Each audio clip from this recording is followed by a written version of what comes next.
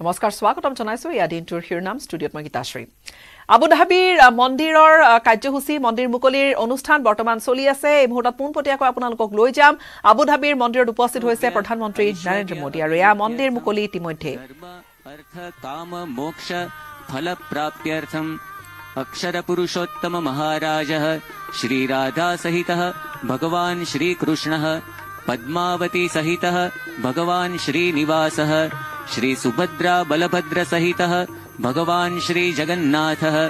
धर्मशास्त्रा श्री अय्यप्पा स्वामी श्री गणेश कार्तिकेय पार्वती सहितो भगवान श्री शंकरः श्री हनुमल लक्ष्मण सीता सहितः भगवान श्री रामचंद्रः संकल्प सिद्धि मूर्ति गुरुवर्य शास्त्री जी महाराज गुरुवर्य प्रमुख स्वामी महाराजौ इति भगवत स्वरूपाणाम अर्चन वंदन पूजनाख्यं कर्म अहं करिष्ये।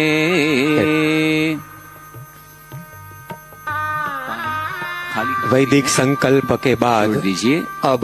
वैश्विक आरती में सम्मिलित होने की क्षण आ गई है। यह आरती अभूतपूर्व होगी क्योंकि यहाँ परम पूज्य महंत स्वामी महाराज एवं माननीय श्री प्रधानमंत्री मोदी जी के साथ विश्व में फैले BAPS के 1500 से अधिक मंदिरों में एक साथ आरती होगी और विश्व में फैले लाखों सत्संगियों भी अपने घर मंदिर में इसी क्षण आरती की ज्योत प्रज्वलित करके अबू धाबी में विराजमान अक्षर पुरुषोत्तम महाराज की आरती में सम्मिलित होंगे। तो आइए वैश्विक आरती में हम सब सम्मिलित हुए।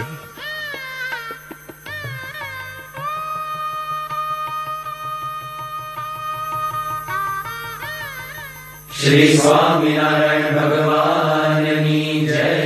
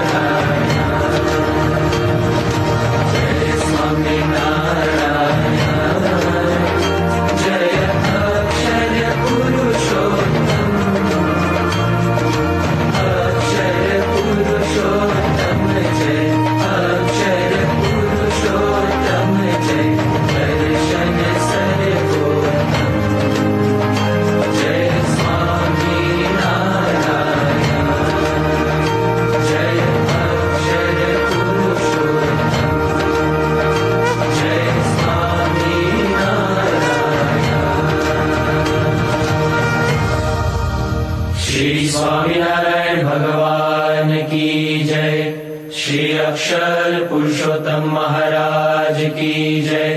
श्री राधा कृष्ण भगवान की जय। श्री पद्मावती श्रीनिवास भगवान की जय। श्री जगन्नाथ भगवान की जय। श्री सियावर रामचंद्र भगवान की जय। श्री उमापति शंकर भगवान की जय। स्वामी श्री अय्यप्पा महाराज की जय। श्री गुणातीतानंद स्वामी महाराज की जय। श्री भगत जी महाराज की जय। श्री शास्त्री जी महाराज की जय। श्री योगी जी महाराज की जय। श्री प्रमुख स्वामी महाराज की जय। श्री महंत स्वामी महाराज की जय।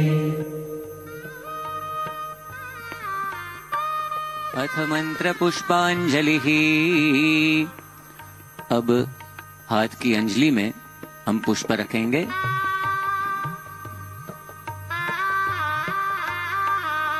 ओम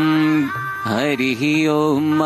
जग्नेन यज्ञमयजन्त देवास्तानि धर्माणि प्रथमान्यासन्न तेहनाकं महिमानः सचन्त यत्र पूर्वे साध्याः सन्ति देवाः। ओम स्वामिनारायणाय विद्महे अक्षरपुरुषोत्तमाय धीमहि तन्नः सहजानन्दः प्रचोदयात्। ओम श्री अक्षरपुरुषोत्तमाय भक्तमण्डलसहिताय सर्वेभ्यो देवेभ्यश्च इमं मन्त्रपुष्पाञ्जलिं समर्पयामि।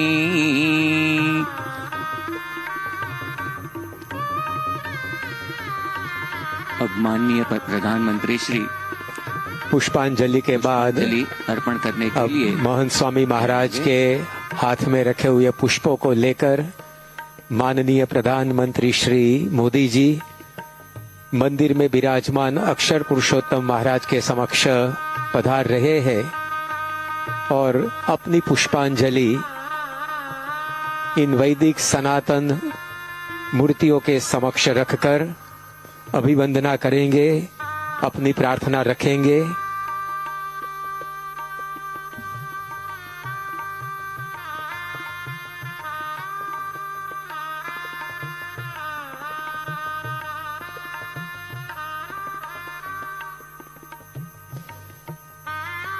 माननीय प्रधानमंत्री श्री आज वसंत पंचमी के शुभ दिन पर अक्षर पुरुषोत्तम महाराज के चरणों में अपनी पुष्पांजलि समर्पित करके भक्ति अर्घ्य अर्पण कर रहे हैं।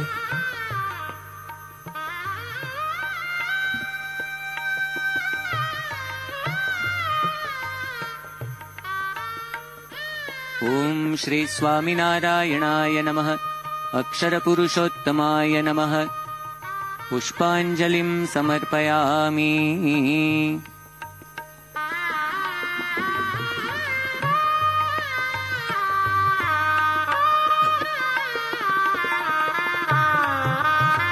अब महंत स्वामी महाराज अक्षर पुरुषोत्तम महाराज के चरणों में पुष्पांजलि समर्पित करने के बाद अब माननीय प्रधानमंत्री श्री मंदिर में विराजमान भगवान के अवतार स्वरूपों अर्चा स्वरूपों के चरणों में भी पुष्पांजलि समर्पित करने के लिए पधार रहे हैं। सर्वप्रथम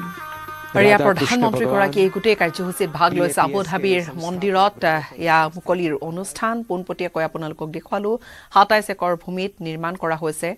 এই গোটেই মন্দিৰ পৰিসৰ সুন্দৰকৈ আজি মুকলিৰ দিনটোত সজাই পৰাই তোলা হৈছে আৰু ইয়াৰ লগতে প্ৰধানমন্ত্ৰী মুকলি কৰাৰ লগে লগে ইয়া ভক্ত দৰ্শনাৰ্থীৰ বাবেও এই মন্দিৰৰ দ্বাৰ মুকলি দেখা গৈছে মন্দিৰক লৈ উৎসুকতা বহু দিনৰ পৰা আছিল আৰু এই ধৰণে মন্দিৰক লৈ আজি এক বিশেষ মুহূৰ্ত মন্দিৰ মুকলিৰ যেহেতু মুহূৰ্ত পৰৱৰ্তী সময়ত পুনৰবাৰ আমি লৈ যাম পোনপটীয়া সম্প্ৰচাৰলৈ আন কিছু খবৰ আগবাঢ়িম। দুলিয়াজানৰ গ্যাস পৰিবাহী পাইপলাইনত এক ভয়ংকৰ বিস্ফোৰণ শ্ৰমিক কৰ্মচাৰীয়ে মেৰামতি কৰি থকা অৱস্থাতে সংঘটিত হৈ গ'ল এই বিস্ফোৰণ আৰু বিস্ফোৰণত ঘটনাস্থলীতে নিহত হৈছে ৰবিন উৰাং নামৰ শ্ৰমিকজন অইল ইণ্ডিয়া লিমিটেডৰ তালিকাভুক্ত ঠিকা শ্ৰমিক ৰবিন উৰাং 2 নম্বৰ ৰঙাগড়াত ঘৰ ৰবিন উৰাঙৰ পাইপ বিস্ফোৰণত গুৰুতৰভাৱে আহত হৈছে আন 4 গৰাকীকৈ কৰ্মচাৰী পৰক দাস শিৱ দত্ত হিৰকজ্যোতি গন্ধিয়া আৰু প্ৰণালী দত্ত বৰগোহাই উন্নত চিকিৎসাৰ বাবে কৰোৱা হৈছে ডিব্ৰুগড় অসম মেডিকেল কলেজ হাস্পতালত অইল ইণ্ডিয়া লিমিটেডত কৰ্মৰত হৈ আছিল কৰ্মচাৰী আটাইকেই গৰাকী অইল ইণ্ডিয়া লিমিটেডৰ NHK 162 নম্বৰ 162 নম্বৰ তেল খাদৰ বিস্ফোৰণৰ ঘটনা য'ত হাহাকাৰ লাগিছে দুলিয়াজানত যান্ত্ৰিক বিজুতিৰ ফলতে বিস্ফোৰণ হোৱাৰ সন্দেহ কৰিছে অইল ইণ্ডিয়া লিমিটেডৰ কৰ্তৃপক্ষই লাইনটা বনাইছিলে হা লাইনটো মানে পানী প্লাছ কৰি মানে প্ৰেছাৰাইজ কৰি থৈছিলে তাত যিখিনি পানী সোমাইছে সেইখিনি ইউজ কৰিবৰ কাৰণে মানে ভালটো খুলিছিলে ভালটো খোলাৰ লগে লগে ভালটো হেডটোৰ পৰা ভালটো ওলাই গুচি গ'ল মানে পাইপডালৰ পৰা বিলাসী ঘৰ চৰকাৰী ভৱন এৰি আজি নিশা গাঁৱত কটাব মুখ্যমন্ত্ৰীয়ে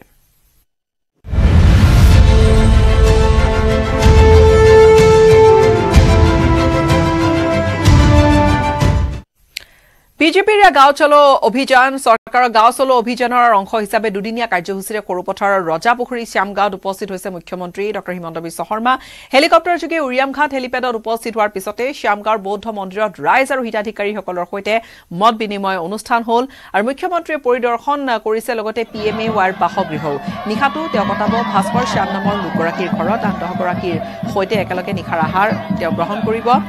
আৰু পুৱাৰ ভাগতো কাইলৈ অৰ্থাৎ বৃহস্পতিবাৰে পুৱা 8:30 বজাতে তেওঁ 10 গৰাকী স্থানীয় নেতৃত্ব বহনকাৰী মহিলাৰ সৈতে পুৱাৰ আহাৰ একেলগে গ্ৰহণ কৰিব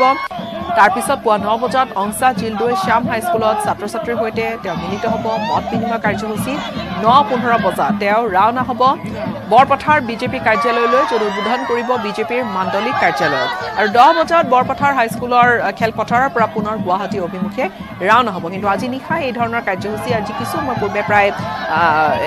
ক'বলৈ গ'লে 45 মিনিট এঘণ্টা পূৰ্বে এই ধৰণে মুখ্যমন্ত্ৰী গৰাকীয়ে বিশেষ এই গাঁওখনত চলি অহা পৰম্পৰাত ভাগ লৈছিলে আৰু তাৰ সমান্তৰালকৈ মুখ্যমন্ত্ৰীক আদৰিবলৈ মুখ্যমন্ত্ৰীক হেতাৰ পৰা লগোৱা দেখা গৈছিলে মুখ্যমন্ত্ৰীৰ সৈতে সেলফি তোলাৰ হেঁপাহো পুৰালে বহুজনে শ্যামগাঁৱৰ এয়া বৌদ্ধ যি শ্যামগাঁৱৰ যি পৰিৱেশ চৰকাৰৰ এয়া গাঁও চলো অভিযান সৰুপথাৰ ৰজাপুখুৰী শ্যামগাঁৱত তেওঁ দুদিনীয়া সূচীৰে উপস্থিত হৈছে ভাস্কৰ শ্যামৰ ঘৰত তেওঁ কটাব শ্যামগাঁৱৰ বৌদ্ধ মন্দিৰত তেওঁ মত বিনিময় কাৰ্যসূচীত ভাগ লৈছে ইতিমধ্যে আজি গাঁও চলো অভিযানৰ অংশ হিচাপে মই এই গাঁৱত ৰাতি নিশা কটাম আগতে মই এই গাঁৱলৈ অহা নাছিলোঁ কিন্তু এই গাঁওখন 100 বছৰ পুৰণা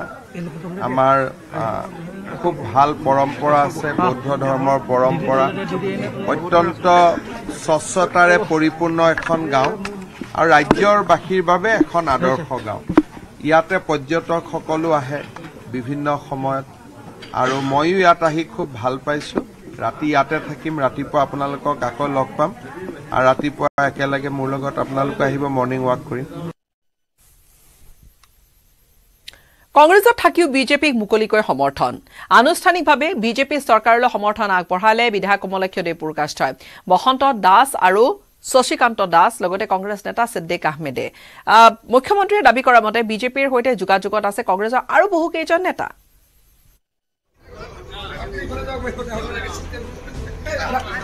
মাজত কমলাক্ষ বসন্ত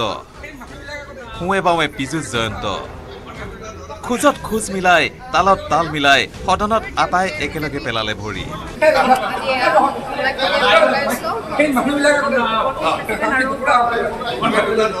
কালিলৈকে আছিল হাফ নেউল বিৰোধী দলৰ বিধায়ক কমলাক্ষ আছিল দলটোৰ কাৰ্যকৰী সভাপতি সাহসীয় দলৰ প্ৰতিটো কামত ফিৰিঙতি উফৰা দি কমলাক্ষৰ মুখেৰে উফৰিছিল শব্দ অগ্নি পিছে সৰস্বতী পূজাৰ দিনাই হয়তো হ'ল জ্ঞান উদয় ভেলেণ্টাইন ডেৰ দিনাই বিৰোধীৰ বিৰোধেৰি জাগিল প্ৰেমৰ ভাৱ মঙ্গলদৈৰ কংগ্ৰেছী বিধায়ক বসন্ত দাসক লগত লৈ কমলাক্ষই যোগ দিলেহি হিমন্তৰ শিবিৰত এপিচিচিৰ সভাপতি ভূপেন বৰাৰ বুকুত প্ৰচণ্ড কোব সোধাই দুই বিধায়কে পুৱাই সাক্ষাৎ কৰিলে মুখ্যমন্ত্ৰী হিমন্ত বিশ্ব শৰ্মা। কমলাক্ষ দেৱ পুৰকায়স্থ আৰু বসন্ত দাস ডাঙৰীয়াই প্ৰধানমন্ত্ৰী নৰেন্দ্ৰ মোদী ডাঙৰীয়াৰ নেতৃত্বৰ প্ৰতি সন্মান জনায় আৰু ভাৰত চৰকাৰ আৰু অসম চৰকাৰে নিৰন্তৰভাৱে জনসাধাৰণৰ বাবে কৰি অহা আঁচনিসমূহ আৰু ইয়াৰ দ্বাৰা উপকৃত হোৱা জনসাধাৰণৰ যি আকাংক্ষা তাক প্ৰতিফলিত কৰি তেখেতসকলে অনাগত দিনবোৰত অসম চৰকাৰ আৰু ভাৰত চৰকাৰৰ সকলোবিলাক গঠনমূলক কাম কাজক সমৰ্থন জনাবলৈ সিদ্ধান্ত গ্ৰহণ কৰিছে।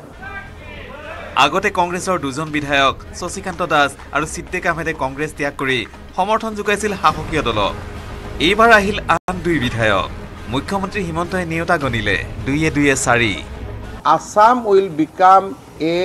state where all MLAs will support state government and central government. Now you can see that the number has become 4. Bosonto Das Dangoria aru Komalaksha Dev Purkaistha Dangoriayu চৰকাৰক সমৰ্থন জনোৱা সিদ্ধান্ত লোৱাৰ পিছত আমাৰ চৰকাৰখন আৰু অধিক শক্তিশালী হ'ব। ইফালে শিবিৰ হলনিৰ পিছতেই কমলাক্ষদে বসন্ত দাসৰ মুখত বিৰিঙিল ন কইনাৰ দৰে খলাজ হাঁহি। এই ডেভেলপমেণ্টৰ যিবোৰ কথাবাৰ্তা আছে অৰ্থাৎ বিধানসভাৰ ডেভেলপমেণ্ট, সমষ্টি ডেভেলপমেণ্ট, অসমৰ ডেভেলপমেণ্ট, অসমৰ ৰাজ্যৰ ডেভেলপমেণ্ট, এই ডেভেলপমেণ্টৰ কাৰণে আমি গভৰ্ণমেণ্টৰ ফালৰ পৰা আমাৰ সমৰ্থনটো থাকিব। আমাৰ জাতিৰ স্বাৰ্থত বৰ্তমানৰ যি চৰকাৰৰ উন্নয়নমূলক কাম সেই উন্নয়নমূলক কামবিলাকত সহযোগিতা আগবঢ়োৱাৰ মই সিদ্ধান্ত গ্ৰহণ কৰিছোঁ যে আমি উন্নয়নৰ ক্ষেত্ৰত চৰকাৰৰ লগত সহযোগিতা আগবঢ়াম। কেৱল বসন্ত কমলাক্ষই নহয় আৰু আহিব বুলি দাবী তুলিলে মুখ্যমন্ত্ৰী হিমন্ত বিশ্ব শৰ্মাই। আমাৰ কপালৰ ঘাম আৰু তেজেৰে বনোৱা পাৰ্টি, গতিকে আত্মাবিলাকহে আমাৰ লগত আছে, শৰীৰবিলাকহে তাতে আছে। গতিকে তেনেকুৱাটো কোন কোন আছে আপোনালোকেতো জানেই, চবেইতো আমাৰ লগতে আছে। আৰু অকল বিধায়ক বুলি ক'লে ভুল হ'ব, ৰাজীৱ ভৱনতো গোটেই আমাৰে মানুহ। কমলাক্ষ বসন্ত দাসৰ কংগ্ৰেছ পৰিত্যাগৰ পিছতেই এপিচিচি সভাপতি ভূপেন বৰাৰ প্ৰতিক্ৰিয়া। হিমন্তৰ সকলো সংগী চিনাক্ত হৈছে। কংগ্ৰেছ এতিয়া হিমন্ত মুক্ত হ'বলৈ গৈ আছে। মানে হিমন্ত মুক্ত কংগ্ৰেছ, এইটো কংগ্ৰেছ দলৰ নেতা কৰ্মীসকলে আশা কৰে হিমন্ত মুক্ত কংগ্ৰেছ। কমলাক্ষক প্ৰেছাৰ দিয়াৰো অভিযোগ আনিলে ভূপেন বৰাই। কমলাক্ষ পুৰকায়স্থৰ সৈতে মই ৰাতিপুৱা কথা পাতিছিলোঁ। তেতিয়া তেওঁ মোক কৈছে যে মোৰ অলপ অসুবিধা হৈ আছে। মোক যাম বা নাযাম কোৱা নাই, কৈছে মই অলপ হেঁচাত আছোঁ, প্ৰেছাৰত আছোঁ। আৰু কি প্ৰেছাৰত আছে আপোনালোকে জানে। ইফালে মুখ্যমন্ত্ৰী হিমন্ত বিশ্ব শৰ্মাই কংগ্ৰেছক সুবিধা পাই তোলা ধূনা দিলে। এইটো কংগ্ৰেছ তোৰো যাত্ৰা, গোটেই অল ওভাৰ ইণ্ডিয়াতে ये भारत जोड़ो यात्रा नहीं है, ये कांग्रेस तोड़ो यात्रा वो कर रहा है। वो भारत जोड़ो न्याय यात्रा नहीं है, भारत तोड़ो अन्याय यात्रा कर रहा है। लेकिन अभी चलते चलते ये कांग्रेस तोड़ो यात्रा होगी। ভূপেন বৰাই মুখ্যমন্ত্ৰীক উভতি ধৰাৰ চেষ্টা কৰি ক'লে অসমৰ ৰাইজ শুই থকা সিংহ, অসমৰ ৰাইজে সকলো চাই আছে। ৰাইজৰ দায়িত্ব থাকিব চৰকাৰ বদলোৱাৰ কাৰণে। চৰকাৰ যিদিনা ৰাইজে বদলাব আমি সেইদিনাখনৰ কাৰণে বিকল্পই সাজু থাকিম। বিপুল বৰ্মন আৰু বলেন ভট্টাচাৰ্যৰ সহযোগত bureau' report news 18 Assam north east. কংগ্ৰেছত গাদ্দাৰ কোন হে আকৌ এটা প্ৰশ্ন। চিনাক্ত হ'ল কংগ্ৰেছৰ আন দুজন গাদ্দাৰ, বিজেপি সমৰ্থন বিধায়ক কমলাক্ষ দেৱ পুৰকায়স্থ আৰু বসন্ত দাসৰ। দুই বিধায়কৰ সমৰ্থনৰ পিছতো পুনৰ চৰ্চালৈ আহিছে ৰাজ্যসভাৰ সেই নিৰ্বাচন প্ৰসংগ। আকৌ এবাৰ সুযোগৰ সদ্ব্যৱহাৰ কৰিলে AIUDF বিধায়ক আমিনুল ইছলামে। 24 নিৰ্বাচনৰ পূৰ্বে বিধ্বস্ত হোকিয়া কংগ্ৰেছ। শশীকান্ত, সিদ্দিক, শ্বেৰমান আগতে এই তিনি বিধায়কক হেৰুৱাইছিল কংগ্ৰেছে। এইবাৰ হেৰুৱালে কমলাক্ষ, বসন্তসহ মুঠ 5 বিধায়কক। অসম বিধানসভা কংগ্ৰেছ শূন্য বুলি টিপ্পনী মুখ্যমন্ত্ৰী ডক্টৰ হিমন্ত বিশ্ব শৰ্মাৰ। যেতিয়া ৰাহুল গান্ধী গৈ ধুবুৰী পালে, লাষ্টত বিদায় দিয়াৰ সময়ত MLA সকলক মাতি নি ক'লে যে ইছ বাৰ এছেম্বলি মে ফাৰ দো গভৰ্ণমেণ্টটো, ৱৰ্ডটো ইউজ কৰিলে ফাৰ দো। এতিয়াতো আজি ফাৰ দিয়াৰ সময়ে পাৰ হৈ গ'ল, কোনেওতো ফাৰ নিদিলে। তাৰমানে কোনো MLA ৰাহুল গান্ধীৰ লগত নাই, চব MLA আমাৰ লগতে আছে। বিধানসভাত গামোচা পিন্ধাই ভৰি চুই দুই কংগ্ৰেছী বিধায়কে মুখ্যমন্ত্ৰী ডক্টৰ হিমন্ত বিশ্ব শৰ্মাক নেতা কৰি লোৱাৰ পিছতে কেহেৰাজ পৰণীয়া হৈছে ভূপেন বৰা। কমলাক্ষ পুৰকায়স্থৰ সৈতে মই ৰাতিপুৱা কথা পাতিছিলোঁ। তেতিয়া তেওঁ মোক কৈছে যে মোৰ অলপ অসুবিধা হৈ আছে। মোক যাম বা নাযাম কোৱা নাই, কৈছে মই অলপ হেঁচাত আছোঁ প্ৰেছাৰত আছোঁ আৰু কি প্ৰেছাৰত আছে আপোনালোকে জানে কংগ্ৰেছ মুক্ত মানে হিমন্ত মুক্ত কংগ্ৰেছ এইটো কংগ্ৰেছ দলৰ নেতা কৰ্মীসকলে আশা কৰে হিমন্ত মুক্ত কংগ্ৰেছটো আত্মাবিলাকহে আমাৰ লগত আছে শৰীৰবিলাকহে তাতে আছে গতিকে তেনেকুৱাটো কোন কোন আছে আপোনালোকেতো জানেই চবেইতো আমাৰ লগতে আছে আৰু অকল বিধায়ক বুলি ক'লে ভুল হ'ব ৰাজীৱ ভৱনতো গোটেই আমাৰে মানুহ আছে কংগ্ৰেছৰ এই বিপৰ্যয়ৰ সময়ত দলটোৰ হৈ মাত মাতিবলৈও ভাষা বিচাৰি পোৱা নাই কংগ্ৰেছ নেতৃত্বই কেৱল ব্যক্তিগত স্বাৰ্থৰ কথা ভাবি দল পৰিত্যাগ কৰিছে বুলি দল ত্যাগী সতীৰ্থক সমালোচনা জাকিৰ হুছেইন সিকদাৰৰ চৰ্চা কত হৈ আছে মইতো কোনো চৰ্চা শুনাই নাই গোটেইকেইজন বিধায়কে বিধানসভা কৰি আছে বিধানসভাত ৰাইজৰ হৈ চৰকাৰক জবাবদিহি কৰিছে তাৰপিছত কত কি চৰ্চা হৈ আছে নাজানো এনেকুৱা চৰ্চাৰ কোনো যুক্তি নাই বুলি মই ভাবোঁ আপোনালোকেও দেখি আছে সম্পূৰ্ণভাৱে বিশ্বাস আছে প্ৰতিজন বিধায়কৰ ওপৰত সম্পূৰ্ণভাৱে বিশ্বাস আছে সম্পূৰ্ণ বিশ্বাস আছে আৰু এই মুহূৰ্তত সেই বিশ্বাসৰ ওপৰত সন্দেহ কৰাটো অত্যন্ত দুৰ্ভাগ্যজনক বুলি নকওঁ এইটো অপৰাধ বুলি ক'ম ইফালে দল ত্যাগী দুই বিধায়কক নীলাজ আখ্যা দি সমালোচনা লুৰিন অখিলৰ বিজেপি দলৰ হিমন্ত বিশ্ব শৰ্মাৰ ব্লেকমেইলত ভৰ কৰি এনেকৈ যাব নালাগে কাৰণ তেখেতসকলক বিৰোধী হিচাপেহে ৰাইজে জিকাই পঠিয়াইছে এনেকৈ বিৰোধী হিচাপে জিকাই পঠিওৱাৰ পাছত তেওঁলোকে শাসক দলত যোগদান কৰাটো এইটো এটা বিশ্বাসঘাতকতা জনতাৰ প্ৰতি বিশ্বাসঘাতকতা আদৰ্শ আৰু নিজৰ দৰ্শনটো বিসৰ্জন দি প্ৰতাৰণা বিশ্বাসঘাতকতা কৰি আগৰ যিটো আদৰ্শ সেইটো পৰিত্যাগ কৰি জাতিটোক বিশ্বাসঘাতকতা কৰি গৈ আছে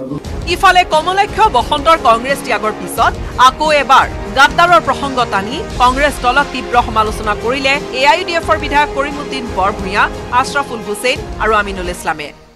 বিজেপিৰ লগত মুখ্যমন্ত্ৰীৰ লগত তেওঁৰ ভাই ককাই ৰিলেশ্যন মুখ্যমন্ত্ৰীৰ লগত তেওঁলোকৰ মিতিআলি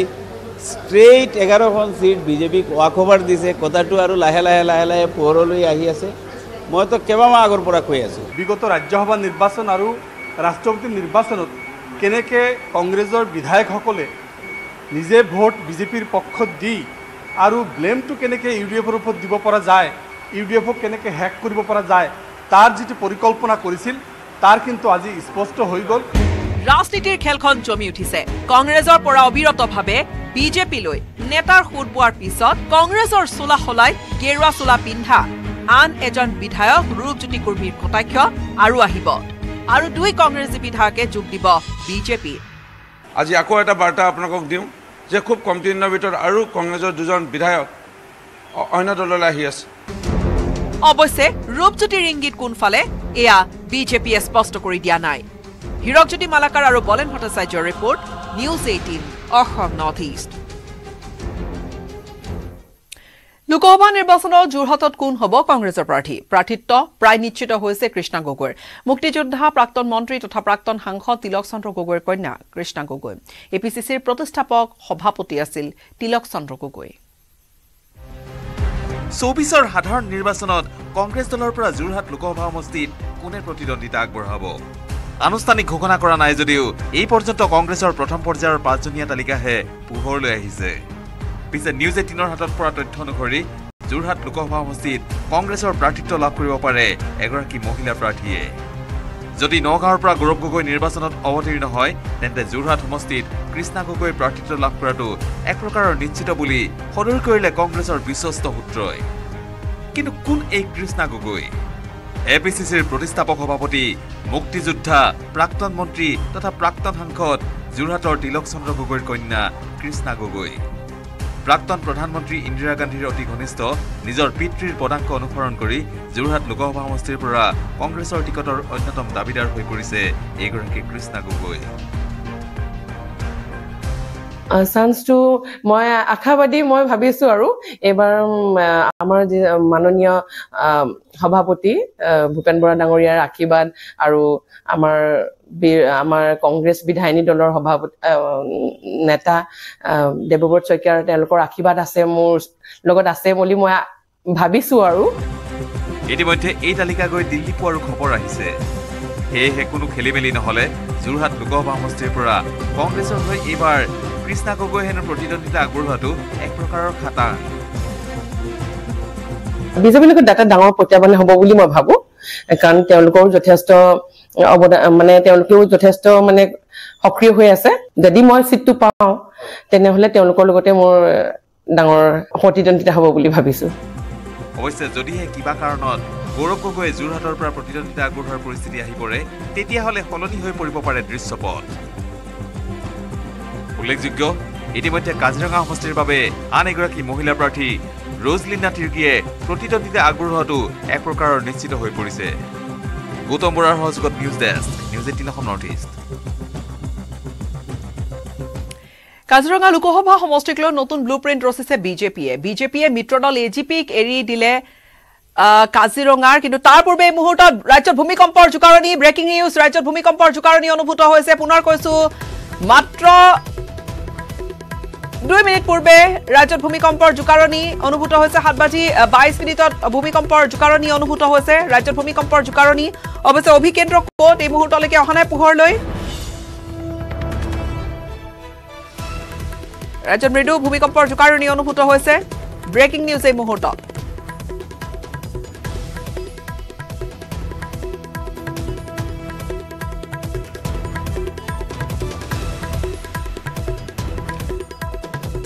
সাত বাজি 22 মিনিটত ভূমিকম্পৰ জোকাৰণি অনুভূত হৈছে অৱশ্যে ভূমিকম্পৰ অভিকেন্দ্ৰ কি সেয়া পোহৰলৈ অহা নাই 7:22 মিনিটত ভূমিকম্পৰ জোকাৰণি অনুভূত ৰাজ্যত ভূমিকম্পৰ জোকাৰণি মৃদু ভূমিকম্পৰ জোকাৰণি অনুভূত হৈছে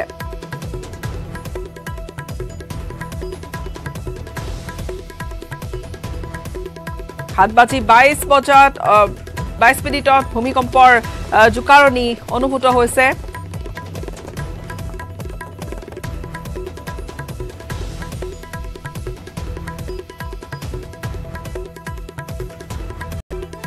ভূমিকম্পই জোকাৰি গৈছে ৰাজ্য আসলতে আৰু এই মুহূৰ্তত যি তথ্য অহা আমি যি তথ্য এই মুহূৰ্তত লাভ কৰিছো ভাৰত বাংলা সীমান্তৰ সমীপত ভূমিকম্পৰ অভিকেন্দ্ৰ ৰাজ্যত ভূমিকম্পৰ জোকাৰণি 7:22 মিনিটত অনুভূত হৈছে মৃদু ভূমিকম্পৰ জোকাৰণি অৱশ্যে ভাৰত বাংলাদেশ আৰু ভূটান ভূমিকম্পৰ জোকাৰণি ৰাজ্যত যি 4.7 ৰিক্টাৰ স্কেলত প্ৰাবল্য ভূমিকম্পৰ প্ৰাবল্য 4.7 মৃদু ভূমিকম্পৰ জোকাৰণি অনুভূত হৈছে ৰাজ্যত যি ভূমিকম্পৰ জোকাৰণি যি ৰিক্টাৰ স্কেলত যি প্ৰাবল্য 4.7 প্ৰাবল্যৰ ভূমিকম্প অৱশ্যে অভিকেন্দ্ৰ সম্পৰ্কে এতিয়ালৈকে পোহৰলৈ অহা নাই কেৱল গুৱাহাটীয়ে নহয় উত্তৰ পূৰ্বাঞ্চলৰ বিভিন্ন ৰাজ্য জোকাৰিছে অসমৰ বিভিন্ন ঠাইৰ ভূমিকম্প জোকাৰিছে আৰু চুবুৰীয়া ভূটানতো ভূমিকম্পৰ জোকাৰণি অনুভূত হৈছে চুবুৰীয়া বাংলাদেশতো ভূমিকম্পৰ জোকাৰণি অনুভূত হৈছে ভূমিকম্পৰ অভিকেন্দ্ৰ সম্পৰ্কে অৱশ্যে সকলো কথা পোহৰলৈ অহা নাই এতিয়ালৈকে কিন্তু ভূটান বা ভূটানৰ নামনি অঞ্চল গুৱাহাটী মহানগৰী ৰাজ্যৰ আন কিছু ঠাই ভূমিকম্পৰ জোকাৰণি অনুভূত হৈছে বাংলাদেশতো ভূমিকম্পৰ জোকাৰণি অনুভূত হৈছে ভাৰত বাংলাদেশ লগতে ভূটানত ভূমিকম্পৰ জোকাৰণি ভূমিকম্প আহিছিল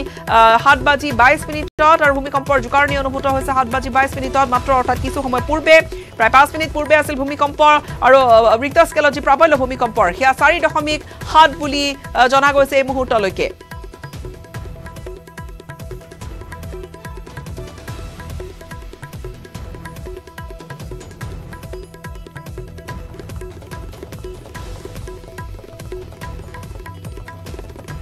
পুনৰ কৈছো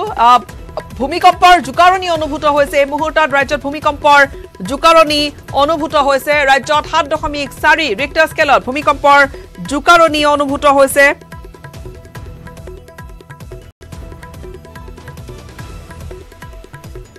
7:22 মিনিটত ভূমিকম্পৰ জোকাৰণি অনুভূত হৈছে ৰিক্টাৰ স্কেলত প্ৰাবল্য 4.7 বুলি জনা গৈছে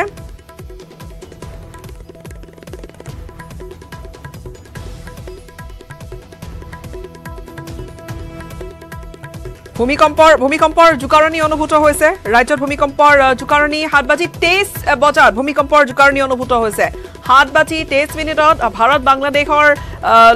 বাংলাদেশৰ উপৰিও ভূমিকম্পই জোকাৰিছে চুবুৰীয়া মেঘালয়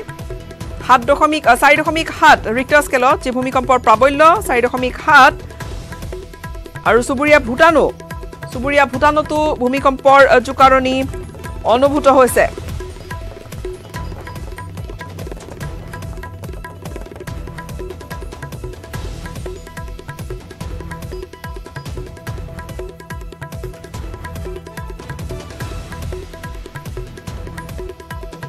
7:23 ভূমিকম্পৰ জোকাৰণি অনুভূত হৈছে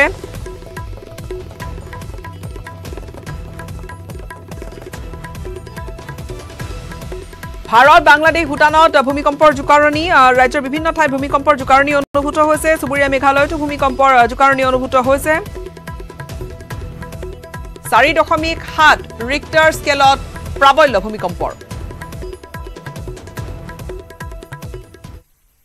আনকিছো খবৰ কাজিৰঙা লোকসভা সমষ্টিক লৈ নতুন ব্লুপ্ৰিন্ট ৰচিছে বিজেপিয়ে মিত্ৰদল এজিপি গেৰি দিলে কাজিৰঙা সমষ্টি এজিপিৰ প্ৰাৰ্থী হোৱাৰ মন মেলি থমকিছে মণিমাধৱ মহন্ত বিজেপিৰ প্ৰাৰ্থীৰ তালিকাত আছে কামাখ্যা প্ৰসাদ দাসৰ নাম কাজিৰঙাত বিজেপিৰ প্ৰাৰ্থিত্বৰ অন্যতম দাবিদাৰ দীপ্লু ৰঞ্জন শৰ্মা ইফালে কাজিৰঙাত বিৰোধী কংগ্ৰেছৰ প্ৰাৰ্থী হ'ব ৰজলিনা তিৰ্কি নিৰ্বাচনৰ বতৰ যিকোনো মুহূৰ্তত দেশৰ নিৰ্বাচন আয়োগে লোকসভা নিৰ্বাচনৰ দিন বাৰ ঘোষণা কৰিব এনে প্ৰেক্ষাপটত এটা সমষ্টিক লৈ পেলাই কেতবোৰ খবৰ আপোনালোকৰ সন্মুখত আগবঢ়াবৰ কাৰণে মই বিচাৰিম সেয়া হ'ল কাজিৰঙা লোকসভা সমষ্টিটো কাজিৰঙা লোকসভা সমষ্টিক লৈ ইতিমধ্যে মুখ্যমন্ত্ৰী ডক্টৰ হিমন্ত বিশ্ব শৰ্মাই কেতবোৰ ব্লুপ্ৰিন্ট যোৱা 8-9 মাহৰ পূৰ্বৰে পৰা প্ৰস্তুত কৰি ৰাখিছে আৰু শেহতীয়াকৈ সেই ব্লুপ্ৰিন্টসমূহ উন্নীতকৰণ কৰাৰ বাবে তেওঁ কাম আৰম্ভ কৰিছে এই মুহূৰ্তত ক'ব বিচাৰিম যে বিৰোধী কংগ্ৰেছৰ তৰফৰ পৰা এই কাজিৰঙা সমষ্টিটোত প্ৰক্ষেপ কৰিবলৈ বিচৰা হৈছে এগৰাকী মহিলা প্ৰাৰ্থীক আৰু সেইগৰাকী হ'ল সৰুপথাৰৰ বিধায়িকা ৰজলিনা তিৰ্কি ৰজলিনা তিৰ্কিক সৰুপথাৰৰ বিধায়িকা আছিল আৰু সেইগৰাকী প্ৰাক্তন বিধায়িকাক বৰ্তমান কাজিৰঙা লোকসভা সমষ্টিটোত প্ৰক্ষেপ কৰি সেই সমষ্টিটো নিজৰ দখললৈ অনাৰ বাবে প্ৰচেষ্টা অব্যাহত ৰাখিছে সমষ্টি নিৰ্ধাৰণ হোৱাৰ পূৰ্বে সেই সমষ্টিটোৰ নাম আছিল কলিয়াবৰ লোকসভা সমষ্টিত বিগত সময়ছোৱাত যিখিনি ইতিবৃত্ত যদি আমি ফহিয়ে চাওঁ তেতিয়াহ'লে দেখা গৈছিল যে গৰিষ্ঠ সংখ্যক সময়ে সেই সমষ্টিটোৰ পৰা প্ৰাৰ্থী হিচাপে লোকসভাৰ মজিয়ালৈকে গৈছিল কংগ্ৰেছৰ প্ৰাৰ্থীসকল এতিয়া এই সমষ্টিটোত কংগ্ৰেছৰ দখলত থকা এই সমষ্টিটো এইবেলি কংগ্ৰেছে নিজৰ দখলত ৰাখিব পাৰিবনে নাই সেইটো সন্দেহৰ আৱৰ্তলৈকে গৈছে আৰু ৰাজনৈতিক বিশ্লেষকসকলে দাবী কৰিব বিচাৰে যে সমষ্টি পুনৰ নিৰ্ধাৰণ হোৱাৰ পাছত সেই সমষ্টিটো এইবেলি শাসকীয় বিজেপি দখলত অহাৰ পূৰ্ণ সম্ভাৱনা আছে কিন্তু বিৰোধী কংগ্ৰেছে যিহেতু বিগত সময়ছোৱাত তেওঁলোকৰ দখলতে এই সমষ্টিটো আছিল বা বৰ্তমানেও আছে বৰ্তমান এই আগৰ কলিয়াবৰ সমষ্টিটোত সাংসদ হিচাপে দুবাৰকৈ লোকসভা নিৰ্বাচনত জয়ী হৈ গৈছে গৌৰৱ গগৈ এইবেলি এই সমষ্টিটোত প্ৰক্ষেপ কৰিব বিচৰা নাই দলীয় হাইকমাণ্ড বা তেওঁ নিজেও এই সমষ্টিৰ পৰা প্ৰতিদ্বন্দ্বিতা কৰিব বিচৰা নাই তাৰ সলনি তেওঁ নগাঁৱত এইবেলি প্ৰাৰ্থী হিচাপে থিয় হ'বৰ কাৰণে বিচাৰিছে যদি নগাঁৱত নহয় তেতিয়াহ'লে ব্লুপ্ৰিন্ট অনুসৰি বা দলীয় হাইকমাণ্ডৰ নিৰ্দেশ মতে তেওঁ খুব সম্ভৱতঃ যোৰহাটৰ পৰাও খেলাৰ সম্ভাৱনা আছে কিন্তু তেওঁৰ প্ৰথম পচন্দৰ হৈছে এইবেলি নগাঁও সমষ্টিটো আমি কথা পাতি আছোঁ আপোনালোকক জনাই আছোঁ যে কাজিৰঙা বৰ্তমান সমষ্টিটোত এইবেলি বিৰোধী কংগ্ৰেছে আদিবাসী জনগোষ্ঠীয় প্ৰতিনিধি হিচাপে প্ৰাক্তন বিধায়িকা ৰজলিনা তিৰ্কিক প্ৰক্ষেপ কৰিব বিচাৰিছে আৰু সেই হিচাপতে ৰজলিনা তিৰ্কিয়ে ইতিমধ্যে কাজিৰঙা লোকসভা সমষ্টিৰ অধীনস্থ বিভিন্ন যি 10টা বিধানসভা সমষ্টি আছে সেই সমষ্টিসমূহত প্ৰচাৰ বা ৰাইজৰ ওচৰলৈ যোৱাৰ কাম কাজ আৰম্ভ কৰি দিছে ইয়াৰ বিপৰীতে আমি এই মুহূৰ্তত ক'ব বিচাৰিম যে শাসকীয় পক্ষৰ তৰফৰ পৰা এইবেলি এই সমষ্টিটোৰ কাক প্ৰক্ষেপ কৰিব বিভিন্ন সময়ত কল্পনা চলি আহিছিল বা চৰ্চাও চলি আহিছিল যে এইবেলি বিগত লোকসভা নিৰ্বাচনৰ দৰে এইবেলিও বিজেপিয়ে তেওঁলোকৰ মিত্ৰ দল অসম গণ পৰিষদক এই সমষ্টি এৰি দিব নেকি অসম গণ পৰিষদৰ তৰফৰ পৰা বাৰম্বাৰ দাবী কৰি থকা হৈছে যে সমষ্টি পুনৰ নিৰ্ধাৰণ হোৱাৰ পাছতো এই সমষ্টিটো তেওঁলোকক এইবেলিও দিব লাগে তেওঁলোকৰ প্ৰাৰ্থীক দিব লাগে মণিমাধৱ মহন্ত বিগত লোকসভা নিৰ্বাচনত অসম গণ পৰিষদে তাত প্ৰক্ষেপ কৰিছিল বিজেপিয়ে ছাপোৰ্ট কৰিছিল কিন্তু মণিমাধৱ মহন্ত পৰাজিত হৈছিল এইবেলি মণিমাধৱ মহন্তক পুনৰবাৰ অসম গণ পৰিষদে প্ৰক্ষেপ কৰিবৰ কাৰণে বিচাৰিছে আৰু এই ক্ষেত্ৰত বিগ ব্ৰাদাৰ বিজেপিৰ সৈতে আলোচনাত মিলিত হৈছে কিন্তু বিজেপিয়ে সেই সমষ্টিটো নিজৰ দখলত ৰাখিবৰ কাৰণে বিচাৰিছে আৰু সেই হিচাপত প্ৰথম চৰ্চাত আহিছে যে বিজেপিৰ ৰাজ্যিক কমিটিখনৰ সাধাৰণ সম্পাদক পদত থকা দীপ্লু ৰঞ্জন শৰ্মা বিশেষতঃ সংঘ পৰিবাৰৰ সৈতে ঘনিষ্ঠ আৰু কেন্দ্ৰীয় নেতৃত্ব বিজেপিৰ কেন্দ্ৰীয় নেতৃত্বৰ সৈতেও ঘনিষ্ঠ আৰু পচন্দৰ বিশেষতঃ সংঘ পৰিবাৰৰ বিশেষ পচন্দৰ এইগৰাকী যুৱ নেতাক কাজিৰঙা সমষ্টিটোত প্ৰক্ষেপ কৰাৰ বাবে মনস্থ কৰিছে বুলি দলীয় কেতবোৰ চৰ্চত আমি খবৰসমূহ পাইছোঁ আৰু চৰ্চা চলিছে ৰাজ্যসভাৰ সাংসদ কামাখ্যা প্ৰসাদ তাছাক এই সমষ্টিটোত প্ৰক্ষেপ কৰিবলৈ দিয়া হৈছে বুলি চৰ্চা চলিছে কিন্তু চূড়ান্ত সিদ্ধান্ত এতিয়াও গ্ৰহণ কৰা নাই বিজেপিৰ শীৰ্ষ নেতৃত্ব বা কেন্দ্ৰীয় নেতৃত্ব এই বিষয়ক লৈ পেলাই 17 আৰু 18 ফেব্ৰুৱাৰীত যি ৰাষ্ট্ৰীয় পৰ্যায়ত নতুন দিল্লীত বিজেপিৰ মুখ্য কাৰ্যালয়ত এক ৰাষ্ট্ৰীয় অভিৱৰ্তন অনুষ্ঠিত হ'ব বিজেপি তাত বিষয়সমূহ আলোচনা হ'ব 2024 ৰণত নানামে সোনিয়া গান্ধী লোকসভাৰ যুঁজৰ পৰা আঁতৰি অহা সোনিয়া গান্ধী ৰাজস্থানৰ পৰা সাংসদ হ'ব ৰাজ্যসভাৰ বিপৰীতে ৰায়বেৰেলীৰ পৰা এইবাৰ প্ৰিয়ংকা গান্ধী প্ৰক্ষেপৰ সম্ভাৱনা কংগ্ৰেছৰ এক বৰ্ণাঢ্য ঘাট প্ৰতিঘাত পূৰ্ণ 25 বছৰীয়া ৰাজনৈতিক পৰিক্ৰমাৰ আংশিক জৱনিকা পৰিল হয় সোনিয়া গান্ধীয়ে অনাগত 2024 চনৰ লোকসভা নিৰ্বাচনত প্ৰতিদ্বন্দ্বিতা নকৰে আৰু এই কথা আনুষ্ঠানিকভাৱে ঘোষণা কৰিছে কংগ্ৰেছ দলে আজি কংগ্ৰেছ দলে ৰাজ্যসভাৰ প্ৰাৰ্থীৰ তালিকা মুকলি কৰিলে আৰু এই প্ৰাৰ্থীৰ তালিকাৰ অন্যতম এগৰাকী প্ৰাৰ্থী হৈছে কংগ্ৰেছৰ প্ৰাক্তন সভানেত্ৰী সোনিয়া গান্ধী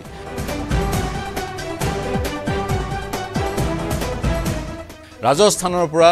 ৰাজ্যসভাৰ নিৰ্বাচনত সোনিয়া গান্ধী অৱতীৰ্ণ হ'ব অৰ্থাৎ 2024 চনৰ লোকসভা নিৰ্বাচনত ৰায়বেৰেলীৰ পৰা সোনিয়া গান্ধী কংগ্ৰেছ দলৰ প্ৰাৰ্থী নহয়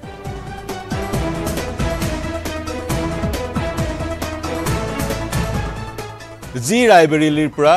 4 বাৰ সাংসদ হৈ আহিছিল সোনিয়া গান্ধী সেই ৰায়বেৰেলীত কংগ্ৰেছৰ কোন প্ৰাৰ্থী হ'ব বা উত্তৰ প্ৰদেশৰ শেষটো দুৰ্গ হিচাপে পৰিচিত ৰায়বেৰেলীক উদ্ধাৰ কৰিবলৈ কোন যাব সেয়া ডাঙৰ প্ৰশ্ন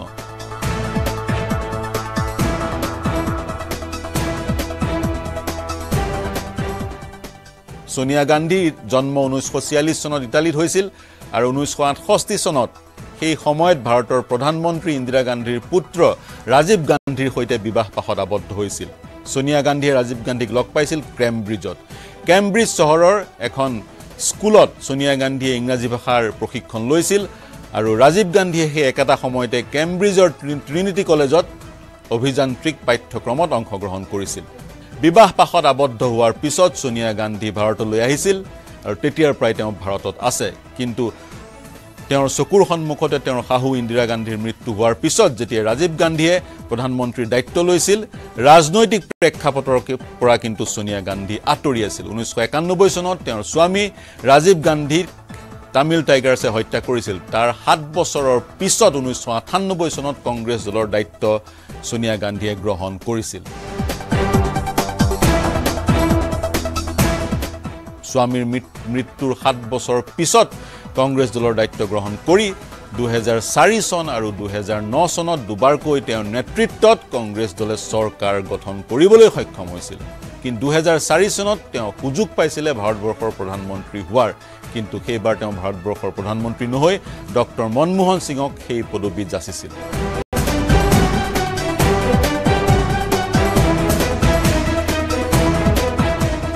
1998 চনৰ পৰা 2017 চনলৈ তেওঁ কংগ্ৰেছ দলৰ নেতৃত্ব বহন কৰিছিল পুনৰ 2021 চনৰ পৰা 2023 চনলৈ তেওঁ কংগ্ৰেছ দলৰ সভানেত্ৰী হৈ আছিল এইগৰাকী সোনিয়া গান্ধীয়ে 2024 চনত ৰায়বেৰেলীত প্ৰতিদ্বন্দ্বিতা আগবঢ়ান নবঢ়ায় আৰু কংগ্ৰেছে সূত্ৰৰ খবৰ মতে প্ৰিয়ংকা গান্ধীক ৰায়বেৰেলীৰ পৰা প্ৰতিদ্বন্দ্বিতা কৰোৱাৰ চিন্তা চৰ্চা কৰি আছে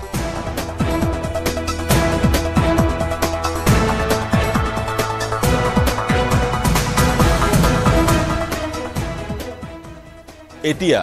যি ৰায়বেৰেলীৰ পৰা সময়ত ফিৰোজ গান্ধী নিৰ্বাচিত হৈ আহিছিল যি ৰায়বেৰেলীৰ পৰা সময়ত ইন্দিৰা গান্ধী সাংসদ হৈ আহিছিল সেই ৰায়বেৰেলীত সোনিয়া গান্ধী আঁতৰি যোৱাৰ পিছত কংগ্ৰেছৰ দুৰ্গ হৈ থাকিবনে বা প্ৰিয়ংকা গান্ধীয়ে সেই ৰায়বেৰেলী উদ্ধাৰ কৰিব পাৰিবনে সেইটো ডাঙৰ প্ৰশ্ন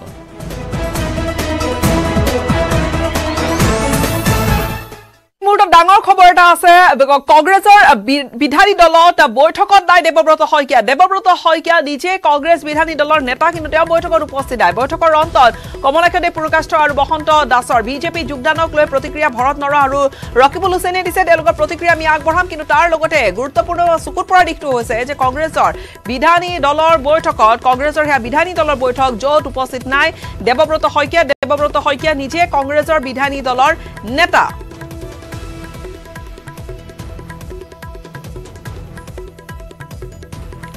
বিধায়ী দলৰ নেতা কংগ্ৰেছ বিধায়ী দলৰ নেতা দেৱব্ৰত শইকীয়া তেওঁ উপস্থিত নাই বিধায়ী দলৰ বৈঠকত আৰু বিশেষকৈ তেনেকুৱা এটা দিনত য'ত দুজনকৈ কংগ্ৰেছৰ বিধায়কে মুকলিকৈ চৰকাৰৰ সমৰ্থন দিলে কমলাক্ষদেৱ পুৰকাষ্ট আৰু বসন্ত দাসে যি ধৰণে মুকলিকৈ সমৰ্থন দিলে মুখ্যমন্ত্ৰীৰ বা চৰকাৰৰ মুখ্যমন্ত্ৰীৰ ওচৰলৈ গ'ল তেনে এটা দিনতে তেনে পৰিপ্ৰেক্ষিততে এই তেওঁৰ অনুপস্থিতিয়ে বিধায়ী দলৰ বৈঠকত বিধায়ী দলৰ নেতাগৰাকীৰ অনুপস্থিতিয়ে কিন্তু যথেষ্ট চকুত পৰা দিশ এটা পোহৰলৈ আনিছে আৰু কংগ্ৰেছত বিধায়ী দলৰ বৈঠকত কিয় নাই দেৱব্ৰত শইকীয়া সেই বিষয়ে চৰ্চা এতিয়া চলা পৰিলক্ষিত হৈছে মুহূৰ্তৰ খবৰ যে দেৱব্ৰত শইকীয়া তেওঁ নাই দেৱব্ৰত শইকীয়া তেওঁ কংগ্ৰেছৰ বিধায়ী দলৰ বৈঠকখনতে উপস্থিত নাই দেৱব্ৰত শইকীয়া তেওঁ নিজে কংগ্ৰেছ বিধায়ী দলৰ নেতা তেনেতে বৈঠকৰ অন্তত যেটো কমলাক্ষদেৱ পুৰকাষ্ট আৰু বসন্ত দাসৰ যি বিজেপি যোগদান এই গোটেই প্ৰক্ৰিয়াটোক লৈ ভৰত নৰ আৰু ৰকিবুল হুছেইনে তেওঁলোকে প্ৰতিক্ৰিয়া দিছে সেই প্ৰতিক্ৰিয়া আমি আগবঢ়াম কিন্তু চকুত পৰা দিশটো হৈছে যে বৈঠকত নাই দেৱব্ৰত শইকীয়া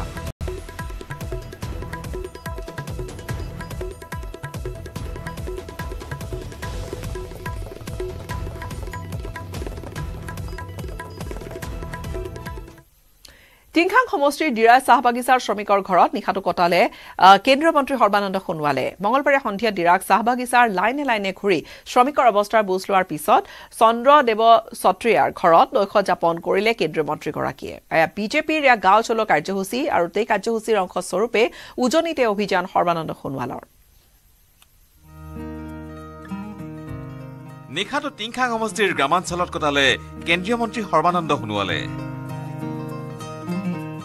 বিজেপিৰ গাঁও চলো অভিযানৰ অংশ অনুসৰি দেশৰ সকলো বিজেপি নেতাক গ্ৰামাঞ্চললৈ গৈ তেওঁলোকৰ সুখ দুখ অভাৱ অভিযোগৰ বুজ ল'বৰ বাবে আহ্বান জনাইছিল শাসকীয় চৰকাৰে আৰু এই আহ্বানলৈ সঁহাৰি দিয়ে বিজেপিৰ গাঁও চলো অভিযানৰ অংশ হিচাপে কেন্দ্ৰীয় মন্ত্ৰী সৰ্বানন্দ সোণোৱালে টিংখাং সমষ্টিৰ 120 নম্বৰ ডিৰৈ চাহ বাগিচা বুথ ভ্ৰমণ কৰিলে আৰু গাঁওবাসীৰ মাজতে কটালে নিশাটো প্ৰধানমন্ত্ৰী আৱাস যোজনা গ্ৰামীণ উজলাৰ দৰে কল্যাণমূলক আঁচনিৰ হিতাধিকাৰীসকলৰ ঘৰলৈ গৈ তেওঁলোকক সাক্ষাৎ আৰু বাৰ্তালাপ কৰে মন্ত্ৰীগৰাকীয়ে চাহ বাগিচাৰ এই মাছ লাইনৰ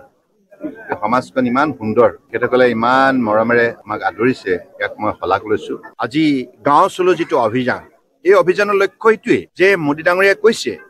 যে তোমালোকে যোৱা গাঁৱলৈ যোৱা চাহ বাগিচালৈ যোৱা পাহাৰ ভৈয়াম চহৰ সকলো ঠাইলৈ যোৱা আৰু ৰাইজৰ লগত মত বিনিময় কৰা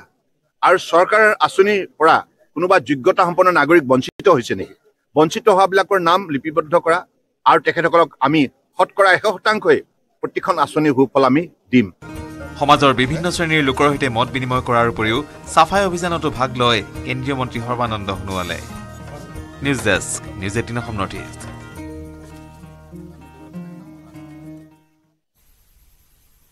আজি ভ্যালেন্টাইন ডে প্ৰেমৰ দিন আজিৰ দিনটোতে চৰ্চালৈ আহিছে কলিয়াবৰৰ এহাল দম্পতি আৰু এই প্ৰেম কাহিনীৰ নায়ক নায়িকা কলিয়াবৰ মহাবিদ্যালয়ৰ প্ৰাণী বিজ্ঞান বিভাগৰ সহকাৰী অধ্যাপক গোসাই চান দাস আৰু সবিতা দাস প্ৰতিবেদন আগবঢ়াই বিদায় লম নমস্কাৰ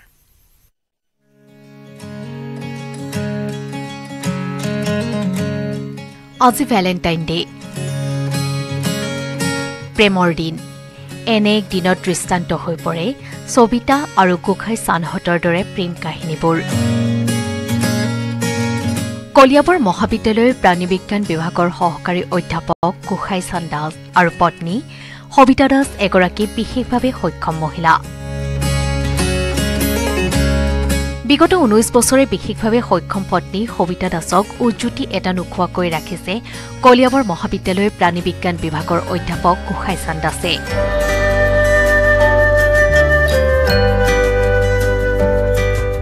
প্ৰতিটো মুহূৰ্ততে আবদাৰ কৰিছে পত্নীৰ বাহডালত ভৰ দি খোজকাঢ়ি যাওঁতেও খোজত খোজ মিলাই গৈছে 2005 চনত বিয়া পাতিলো 2005 চনৰ পৰা এতিয়ালৈকে 18 বছৰ এনেকাটো পাৰ হ'ল এজনী আমাৰ কন্যা সন্তান আছে বন্দিতা দাস তাই ক্লাস 6ত পঢ়ি আছে ইয়াৰ আমাৰ সুখৰ সংখ্যা একদম ধুনীয়াকৈ চলি আছে কাগজ ভাৰতৰ গৌৰৱ গোটেই বিশ্বতেই ইয়াৰ সন্মান ষ্ট্ৰং মানে মাইথান ষ্টীল